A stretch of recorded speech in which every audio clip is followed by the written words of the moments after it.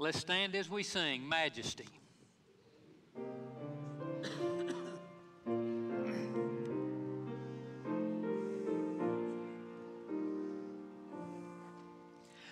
Majesty, worship His majesty. Unto Jesus be all glory, honor, and praise. Majesty, kingdom authority, flow from His throne unto His own, His anthem raise. So exalt, lift up on high the name of Jesus. Magnify, come glorify Christ Jesus the King. Majesty, worship His majesty. Jesus who died, now glorified, King of all kings.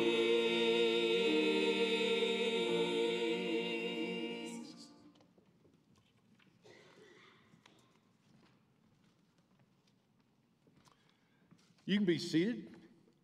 I appreciate you being here tonight, and I hope that you're having a great week in the Lord, and that you're just able to do all the things that the God would have you do. I want to thank you for coming out Monday night for visitation. I know it wasn't a good night as far as the weather was concerned, but I appreciate you being here. And remember, this Sunday, or this Monday, next coming Monday, we'll have visitation again at 6:30, and this time it won't be dark, because guess what? Sunday, you get to spring forward. And so remember to set your clocks forward, and you might want to go to bed at 9 o'clock. Get up so you got a little extra sleep. You don't have an excuse, okay?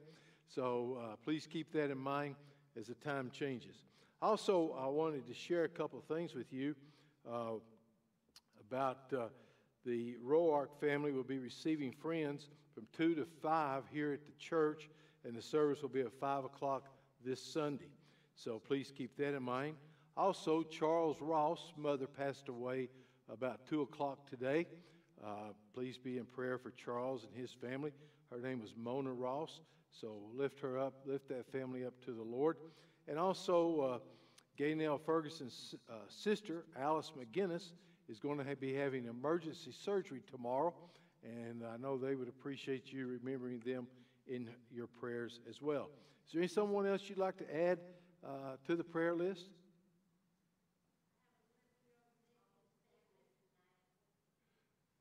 11-year-old what?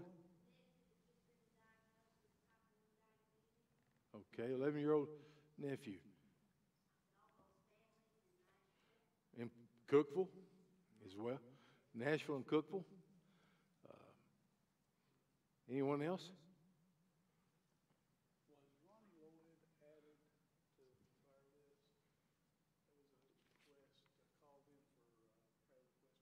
Yes, he's on the list. Yes, he is. I see his name on there. It's Ronnie Lloyd, so please be in prayer for him.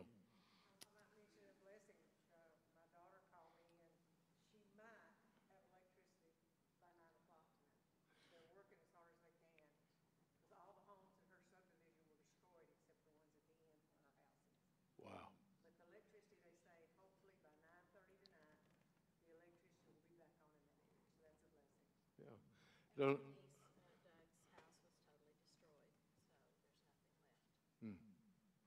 Devastation.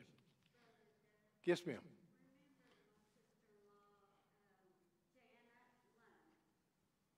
Okay.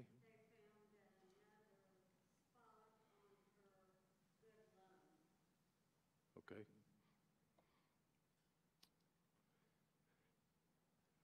Roger Baldwin just shared with me a memory in his life 50 years ago today. He got the privilege to stand on the yellow footprints. You want to know where that's at? That's at Parris Island. So he's remembering where he was 50 years ago at Parris Island today.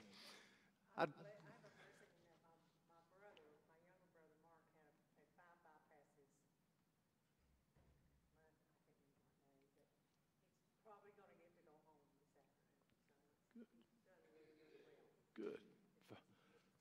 5 bypasses. That's great. Also, Marshall Human will be going home tomorrow, and he's doing real well, so continue to lift him up in your prayers. Any others? Well, let's go to the Lord in a season of prayer.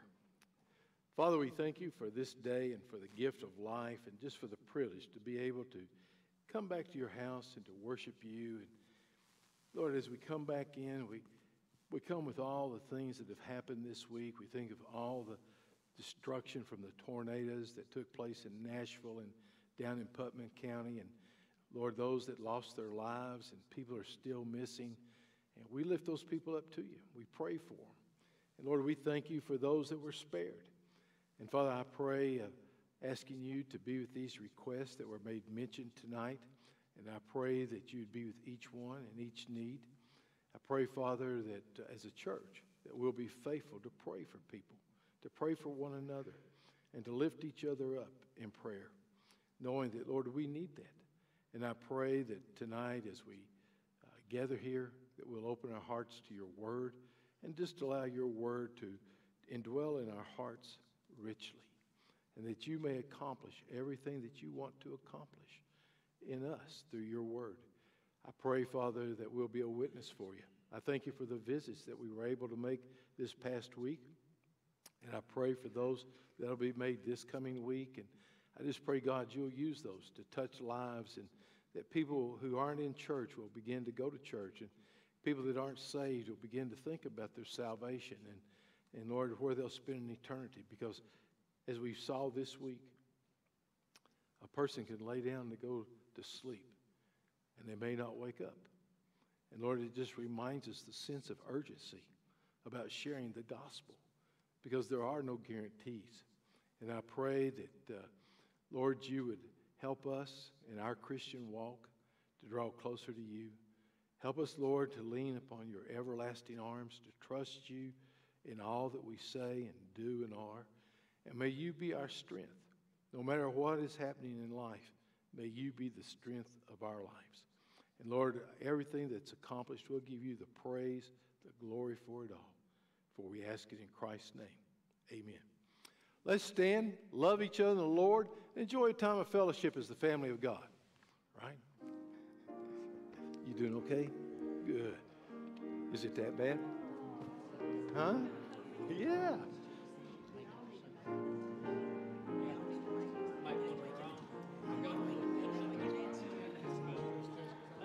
Hi, buddy. How are you? I was Kathy. You doing okay? Good. She's had a hard day.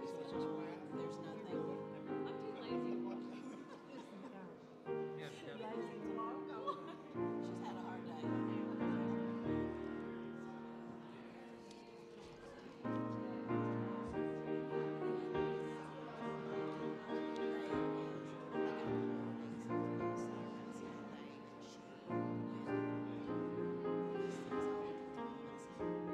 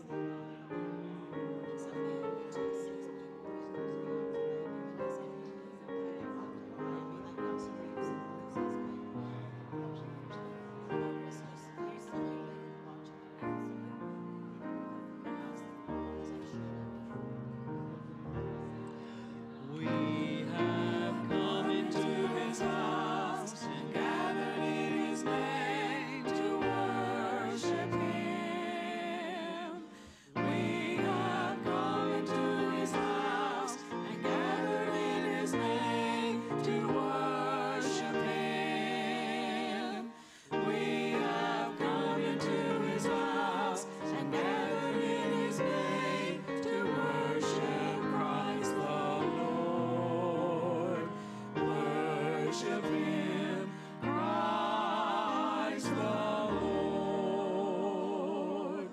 Let's forget about ourselves and magnify His name and worship Him. Let's forget about ourselves and magnify His name and worship Him. Let's forget about ourselves and magnify His name and worship Christ the Lord. Worship Him, Christ the Lord. Along the hills of light, ye Christian soldiers rise and press the battle ere the night shall veil the glowing skies. Against the foe in vales below, let all our strength be hurled. Faith is the victory we know that overcomes the world. Faith is the victory. Faith is the victory. Oh, glorious victory that overcomes the world. To Him who overcomes the foe, white raiment shall be given. Before the angels He shall know His name confessed in heaven. Then onward from the hills of light, our hearts with love aflame, will vanquish all the foes of night in Jesus' conquering name. Faith is the victory. Faith is the victory. Oh, glorious victory that overcomes the world. Thank you. You may be seated, Brother Doug.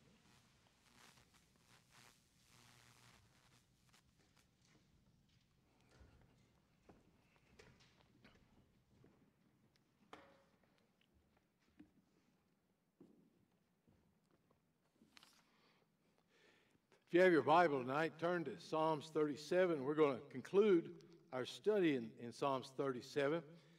And David, again, turns to his experiences. You know, one of the things that as you read this, Psalms 37, is pretty evident that David wrote down what he had experienced in life. Now, you may say, what's the big deal about that? Well, David was able to write down how God had worked in his life, the experiences that he had had with God. And I challenge you in your own life, keep a journal. You know, write down when God teaches you something. Write down when God answers a prayer. Write down when you see the hand of God at work in a situation, because that will help you as you get older. You know what happens when you get older? The memory goes. You know what I'm saying? You don't remember as well. Now, David's an older person. I'm not going to call him an old man. I'm going to say he's just an older person in life. But he was a person who had written down the things that had happened in his life. And so he kept him a journal. My grandsons that are going into ministry, whenever I can, I have lunch with one of them, Josh, because he lives there, and the other one, Jake. He and I try to have some conversations along. But one of the things I told them, write down what happens in your life with the Lord every day. Write down your experiences. Don't have to be a long sentence. And listen, it doesn't have to be grammatically correct. Let me say that one more time. It does not have to be grammatically correct. This is a journal between you and God. And that makes the difference. People say, well, I don't write very good. I don't care. God doesn't, isn't worried about that. It's to help you to remember the great things that God has done in your life. And remember that He really wants to inspire people in their walk with the Lord. Let's look at verse 35 with me for a moment. And he says, I have seen the wicked in great power, spreading himself out like a green bay tree. Now, he says, I've seen the wicked really working. Now, who did David see working like that? Saul. You know, he'd seen Saul and how Saul had chased him all over the countryside and how Saul had sought to kill him. What about his son Absalom? He had seen the wickedness of his own family member, and he had seen what had taken place. And so David tells us, I've seen the work of the wicked. Now, firsthand, I didn't see it, but I've seen the pictures and read the history books, but about Hitler, the concentration camps, the evil, the wickedness that spread by Hitler and other dictatorships in people. And so we've seen the wicked at work. We've seen the power of the wicked. And David is wanting us to realize and to think about this idea of the power and the terribleness that they spread. That's what the wicked do. They spread their power. Now, I've used Hitler tonight, and we could use some other people, but, you know, even in our own day, the wicked are spreading their power. They're trying to spread it out. And he uses a tree, a bay tree, and the thing about this tree, this green bay tree, it was sort of like and not quite, but kind of like a cedar tree. And its leaves, it never changed. It stayed green. And it flourished where it was. And so he's letting us know that these wicked people, he has seen their great power, and it has spread out just like this tree with its green leaves. It just spread out and kept touching lives around it. It just kept on touching. And that's the way the wicked work. They continue to touch. They continue to stretch out. He goes down in verse 36 and he says, yet he passed away, and lo, he was not. Yet, yea, I sought him, but he could not be found. I really like that word lo, because in the Hebrew, it's a word that's used for surprise. And in other words, yet he had seen the wicked pass away, and he was not. Well, why would he use a word kind of surprise? Because the wicked didn't think they'd ever pass away. You ever notice that about wicked people? They don't think they're ever going to leave. They think they're going to be there. They think they're going to endure. They're going to last. But they don't. And they pass away, and as he says, they're not. They're not around anymore. And in some ways, they're forgotten about. And he says, yea, I sought him, but he could not be found. The wicked person was sought, but there was no trace for the ungodly. There was nothing left. Their influence was gone, and they were no more. And David said, this is what I've seen about the wicked. I've seen the wicked try to spread out their power, touching the lives of other people, and really trying to influence people. But you know, one day, they're passed away. And they was not. They're surprised that they're no longer a part. And I can't find them. They're no longer real. They're no longer a part of what's going on. And he goes on in the next verse and he says, mark the perfect man and behold the upright, for the end of that man is peace. He says, mark the perfect man. Now, he's not talking about perfection as a man being perfect or a man that's, doesn't have any faults, or a person that doesn't have any faults. But he's talking about the one who is righteous, the marked man, the man who's right with God. And that's so important that you and I realize that we're right with God. You know, people say, why? What's important about that? Why is it important to be right with God? Well, David begins to give us the answer when he says, and behold the upright man.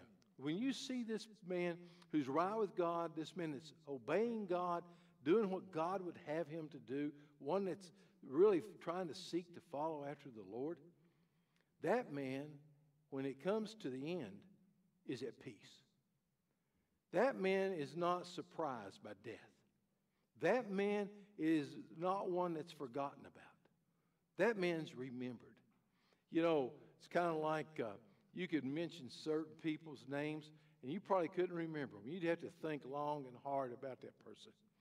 But a man like Billy Graham, you remember that man. You remember the things he's done. I remember going to Neyland Stadium and hearing him preach when he was there many years ago for a crusade, watching him on television and watching this man be interviewed and his testimony and the integrity of that man. I mean, he was a man of integrity. You know, he's one of the few people that did not want to handle the finances. He didn't want to be in charge of that. And you remember those things about him. And David is saying to us, the man who's right, the man who is upright, is a man who is a person that is at peace because he's right with God. And when you're right with God, there's a peace in your life. If you don't have the peace, then maybe you need to step back and look at your walk with the Lord. Maybe you need to step back and examine your life. Because the man that's walking with God knows he's following God's word. Being obedient to the things of God is a man who knows what peace is all about. Even in the midst of a storm, that man is at peace because he knows he's right with God. He's walking with God. He's obeying God. He's loving the Lord and loving the Lord's people. He's just right. And there's peace. It's kind of like in a church. You know, you want to determine a church? Look how much peace there is. Because when there's peace, people are walking with God. Okay? When people begin to argue and divide, like in the church at Corinth, it's because of what? Sin. Disobedience to the Word of God. Disobedience to following what God would have them to do. And there is no peace. There's divisions. There's schisms. There's divides. But when people are seeking to follow the Lord and you know, their life, then there's a peace that's there. And it's real. It's not a fake peace. I want to tell you something. If you just turned on your TV and watched the news for an hour, you'd be so upset and so frustrated. And I don't know which side you fall on. That's neither here nor there. I'm just talking about, man, you just realize the turmoil and the schisms and the divisions. But when you're not walking with God, man, there is none. Why? We're following the Lord. Our focus is on Jesus, not on us. Not on what we want, not on our desires, but it's on Him. Who He is and what does He want from me in life.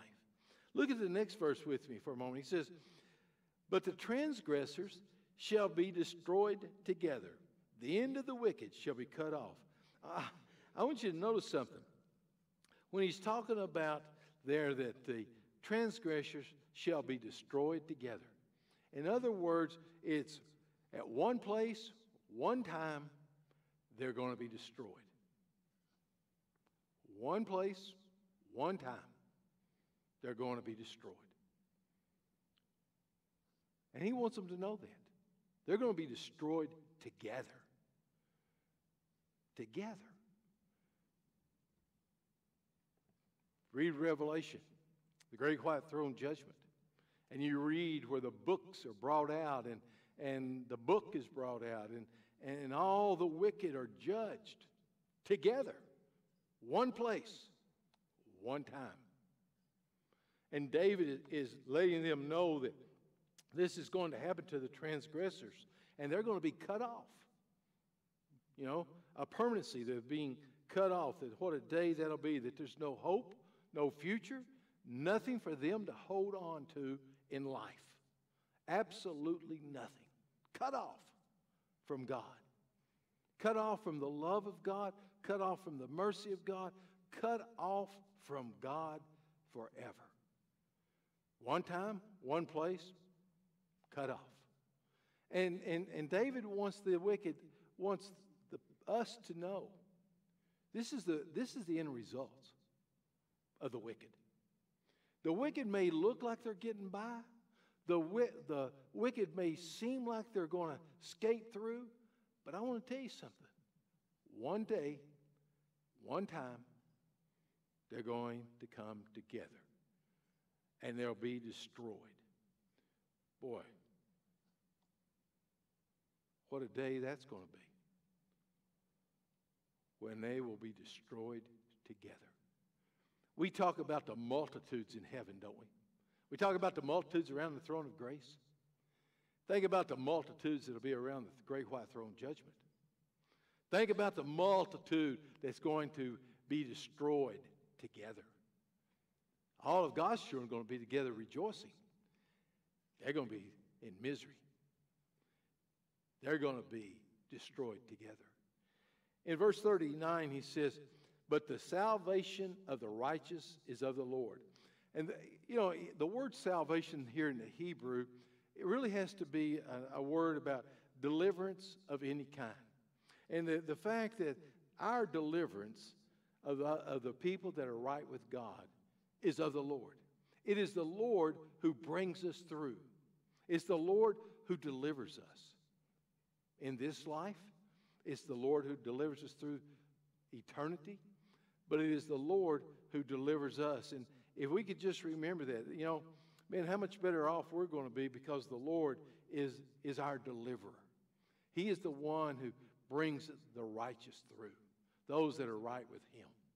And I love to think about that phrase and thinking about the deliverance of any kind. That gives me a lot of comfort. Do you know that? That gives me a lot of comfort that no matter what I face in life, the Lord is my deliverer. And don't we all face a lot of different situations in life? I mean, how many of you have ever been close to a car wreck and it didn't happen, but you were so close you could feel like it was going to happen? How the Lord delivered you. You ever been in a tough time in life where you had to do something you didn't want to do? And how the Lord delivered you through it? Maybe it was a medical issue. Maybe it was an emotional issue. Maybe it was a mental issue. The issue could be anything. But to know that the Lord is there to deliver us who are right with Him, to bring us through that. Those that are right with Him, right in knowing Jesus Christ as Savior and Lord, having a personal relationship with Him. Isn't it great to know that? I mean, what kind of God would He be if He didn't deliver us? Now, I'm not saying He delivers us the way we want it to go, but He's there to deliver us through that. He goes on in the last part of this, and he says, He is their strength in the time of trouble. What do you do when you get in trouble? Pray. We need to turn to the Lord. It's not about other people. The person who helps us is the Lord. And He helps us in our times of troubles, our difficult circumstances. The Lord is there to strengthen us. To me, there's a special word about strengthening. Especially for me, since I've just gone through shoulder surgery. And they go in there and they mess with your muscles and do all kinds of things to you that you don't want to know about. And I'm glad you get to sleep through it. You don't know what they do. But I do know this. Man, when I got back and started therapy, I couldn't lift 1 pound. I could not lift 1 pound. That's something, isn't it? I mean, Well, I just went to surgery, had surgery. 2 days later, I couldn't lift a pound. I don't have the strength. But aren't you glad the Lord gives us the strength that we need in our difficult times? Because I think a lot of us, and most of us, are just like me. We couldn't lift a pound. You know what I'm saying? We don't have the strength to lift anything, but praise God, He does. And He's our strength. He is our muscle. That's what kind of what I think about when I think about strength. He's my muscle. You know? He's my guns. Bet you never thought about the Lord in that term, did you? But is He not your strength? He ought to be. He ought to be your strength. And you ought to let Him be the strength, because He is there to help us if we just let Him. Sometimes we're guilty of not letting the Lord help us. How many of you say, I got this. I got this under control. No worry about this. None whatsoever. And you know what happens to me? Normally, I fall face first, flat on my face. But the Lord is my strength in times of trouble. Look how he closes out this verse, this section. He says, and the Lord shall help them. Not only does the Lord strengthen us in the times of trouble, but he says the Lord will help them and deliver them. Boy, how's it to always know you got a helper? David says several places, the Lord is my helper. I look into the hills from whence cometh my help. He acknowledged that his help came from the Lord. Nobody else can help us like God, because he's the God of the impossible. And he can take the most impossible situation and turn that thing around and just bring you through that and help you through that situation like never before. And to know that the Lord is there to deliver us. You know, he will deliver you and me, bring us through those times in our lives. And he goes on and he says, and he shall deliver them from the wicked. Not only does he deliver us from times of trouble, but he delivers us from the wicked. Those that would want to destroy us. Those that would want to do everything they can to hinder us from following and being obedient to the Lord. And he saves us. But I love the last part of this. Why does he do that? Because we believe. Because we trust in him. Why does the Lord do this? Because we trust him. We trust him. We believe in him. We really and truly have put our faith in him. And when we put our faith in him, man, he'll never fault. He'll never let us down. He'll never fail us.